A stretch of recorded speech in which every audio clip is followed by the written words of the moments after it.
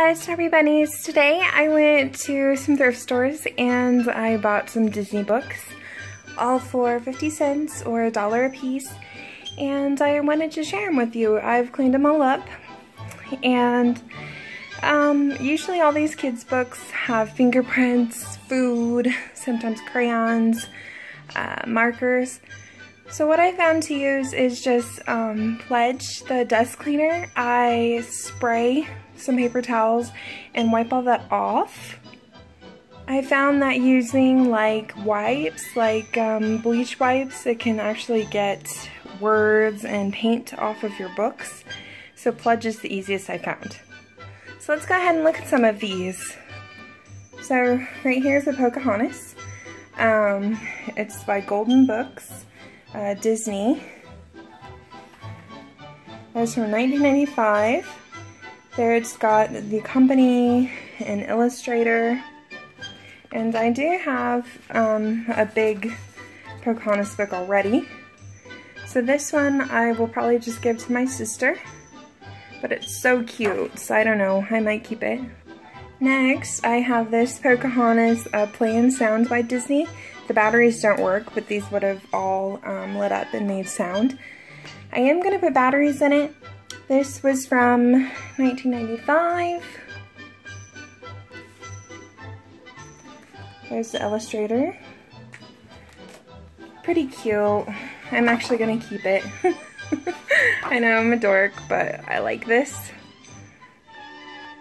These are the last two Pocahontas I found. The Missing Gift, this is from Scholastic, the Princess Collection. And these were the two Pocahontas ones that were there. It's by that illustrator and the story. This is a story about trust. I can't wait to read it. This wasn't in the movie, so this is a new story. And the same thing with this book, A Promising Day, a story about keeping promises. So I'm assuming that each one of these stories is different morals with princesses in them. I'm so excited. A different story in this one too.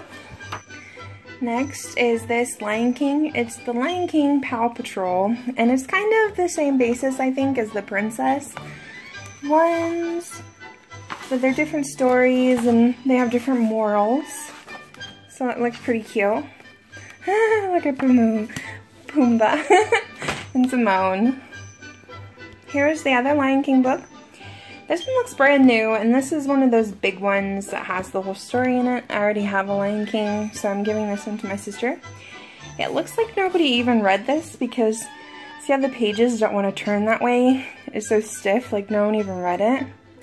So I'm going to give that to her.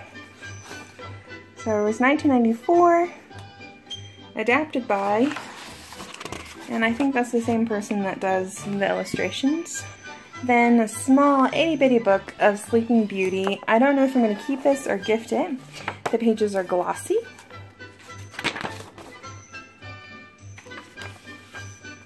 But the illustrations are really cute. I mean, look at Prince Philip. Oh, he's my favorite prince out of all of the Disney princes. I think he's good looking. And he beats a dragon, who's also a witch fairy, so, you know, Prince Philip's awesome. Next is this Alice in Wonderland by Del Yearling. And it's, you know, written by Lewis Carroll, of course. And it's got the original Alice in Wonderland drawings by, the illustrations by John Tenning, I think is how you say it. I know it's spelled T-E-N-N-I-E-L. But this is a pop-up book. And there's Alice falling down the rabbit hole. And here's more about this book, designed and who published it. But so far, I think it looks cute. I've got a better pop-up book. That was like a $40 pop-up book. But this one looked interesting nonetheless. And it's got Bill the Lizard. You don't ever see him and stuff. Here's the expensive pop-up book that I was talking about. It's in my glass Alice shelf. This is amazing. This one does have some rips and tears in certain spots, but it still is very cute. I got this Snow White and the Seven Dwarfs, the Walt Disney Big Book, the whole story. I need to get Goo Gone and take off the tag.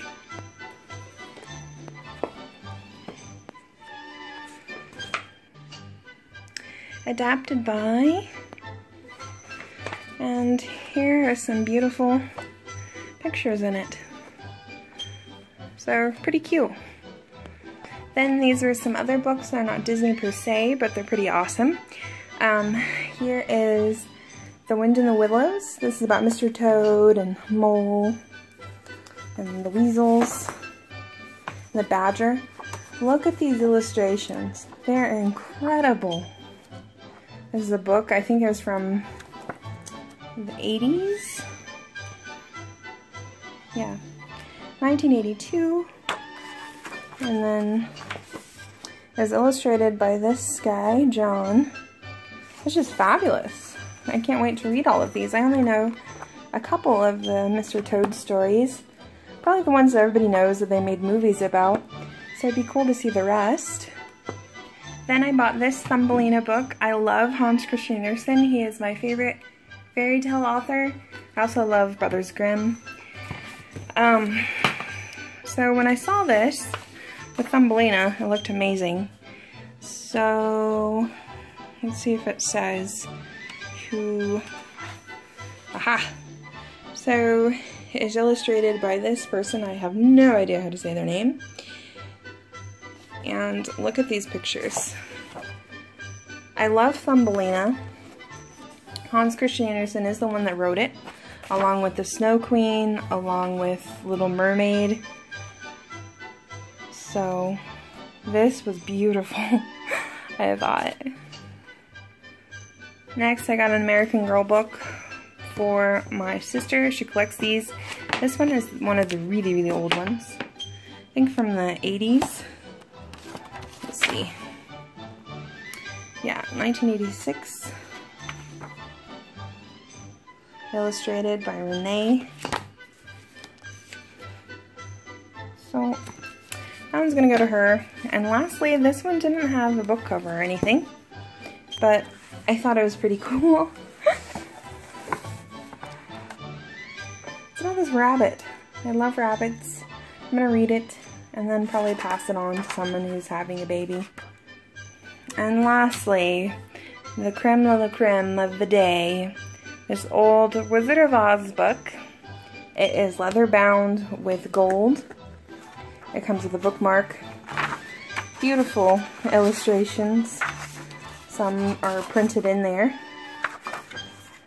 Illustrated by, wrote by, and this is from 1985, and it's in mint condition. This was still in the plastic wrap when I bought it, and I literally bought it for 50 cents. This book usually goes for, I was looking, for $35, $45, and that's like used, and this one is new, so there's that.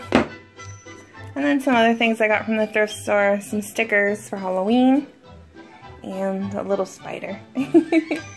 But thanks for watching. Bye!